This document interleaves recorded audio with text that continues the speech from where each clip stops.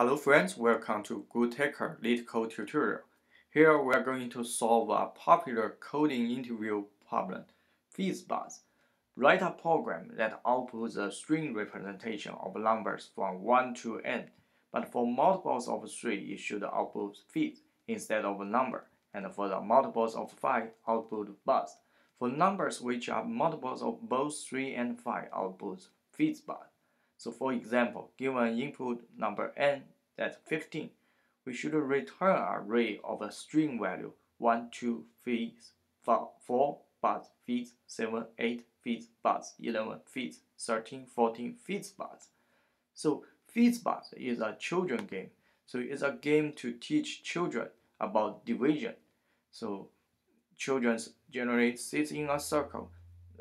Children player designed to go first and say the number 1, and each player counts one number in turn. However, any number divisible by 3 is replaced by the word Fizz, and any number divisible by 5 will be replaced by the word buzz. Numbers divisible by both 3 and 5 becomes Fizz buzz. So a player who hesitates or makes a mistake is eliminated from the game. So we are going to write a program to simulate this children game. So help you understand, I draw this picture. So we have an input value that's n is 15, and we could simply have an index value I to iterate from 1 to this input value 1 to 15. So if we can have a loop to iterate from 1 to 15. So if the index value is not divisible by 3 and also not divisible by 5, we can directly output the string value. So 1, 2, and if the index value is divisible by 3, so we can output the Fizz. So if the input value is divisible by 5, we can output the buzz. And if this index value is divisible by both 3 and 5, so what we should return is a Fizz buzz. Output is a Fizz buzz. So for all of these strings, we need to add to our array list. So that's a data type we need to return for this problem. So go back to here. I'm going to demonstrate coding in Java. So as we see, this function returns a list of a string. So that's a return data type. So we can have a variable called result, and then it's instantiated with an array list. And as we said, we need to iterate this from 1 to n.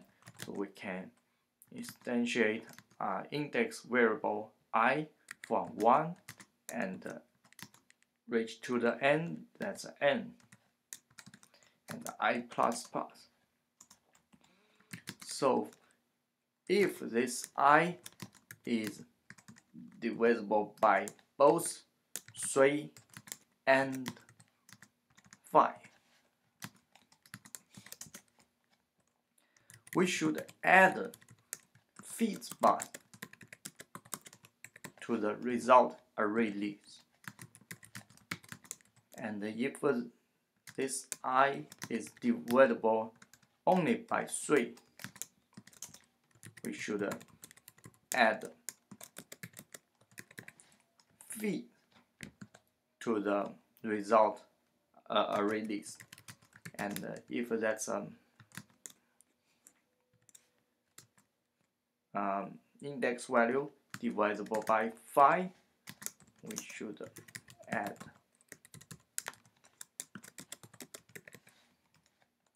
buzz to the result array list. So if the value, index value is not divisible by 3 and is also not divisible by 5, we should just add the index value. To get the string value of this integer, we can use integer.toString method to get the string value of this integer. So, and what we should return for this problem is a result.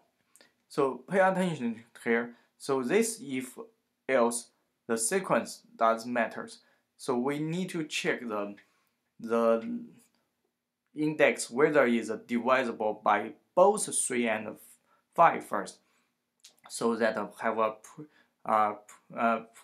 like a precedence over the other condition.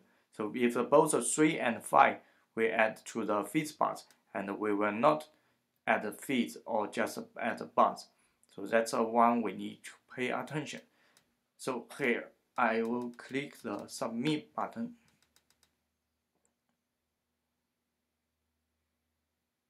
Okay, accepted. So the solution is correct.